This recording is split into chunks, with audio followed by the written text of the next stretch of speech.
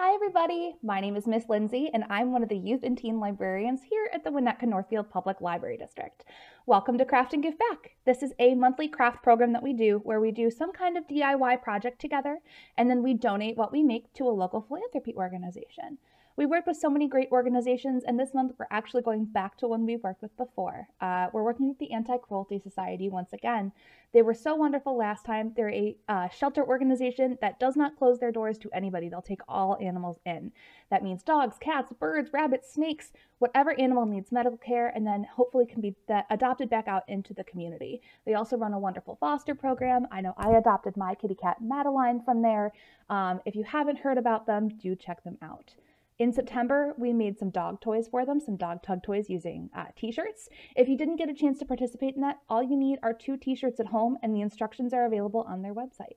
This time, we're going to make some cat toys. We're going to make sure that the cats have something to play with to keep them active and their brains moving.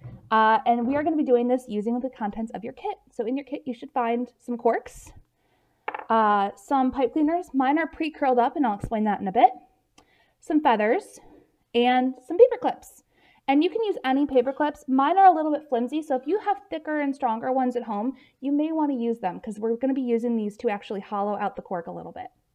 So that's the first step, and this one is for the grown-ups in the group, or maybe some of the teens. We want to hollow out our corks. So you want to center, first of all, unfold your paper clip, center it on the edge of the cork, and go ahead and use some muscle to dig it in there about 1/2 inch or so. It will take a little bit of work and prying to really get it in there. You can wiggle it to find a good natural spot, and you want to get it in there about 3/8 to 1/2 inch. That's about how deep we want of a hole so that our accoutrements are a little bit more secure. So it might take a little bit of working.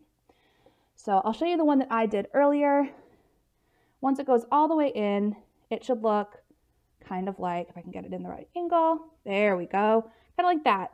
And then when you're done, pull that out. You've got a cork ready to go. You'll want to do this with all of your corks. Now you have the option of making either a pipe cleaner or a feather toy, or you can make both. There should be 2 corks in your kit. So what you'll want to do is take your cork, if you want to make a feather toy, take the sharper kind of stick end of the feather, go ahead and secure that in there as far as you can. Make sure it's nice and secure, that if you tug on it lightly, it doesn't come out. If it tugs lightly and comes out, you might want to go a little bit deeper, or try the other side of the cork if the hole is kind of too wide. But it should look like that, and that's a nice little cork toy. Now cats can roll this around, bat at the feathers, chase after it. It's a really simple yet really effective toy to keep them engaged and exercised. Now if you want to make a pipe cleaner toy, that's where the coil comes in. You'll want to find something to coil your pipe cleaner around. This is a wider coil. I used my index finger for this one and then kind of loosened it up a bit. And you'll want to make sure you have a little bit of a tail at the end to kind of stick into the, there we go, to stick into the cork.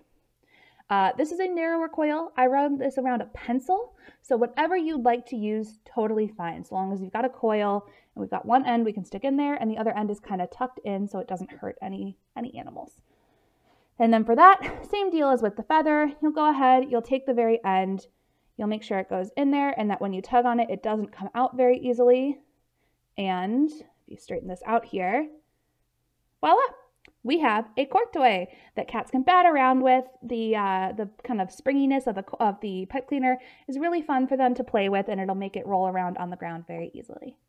So our goal is to collect these and donate them to the Anti-Cruelty Society, much like we've done with all of our past Craft and Give Backs. So if you would like to donate your items, please bring them to the Winnetka Library. Go ahead and call us at curbside and let us know that you're there to drop off some of the materials for Craft and Give Back. We cannot accept returns as you are doing this. We can only accept your Craft and Give Back items. And the person on the phone will instruct you exactly how to work with them so we can collect items safely. Thank you in advance for donating these items and for working hard with your family to make them. Have a wonderful holiday season, and we'll see you in January with another Craft and Give Back.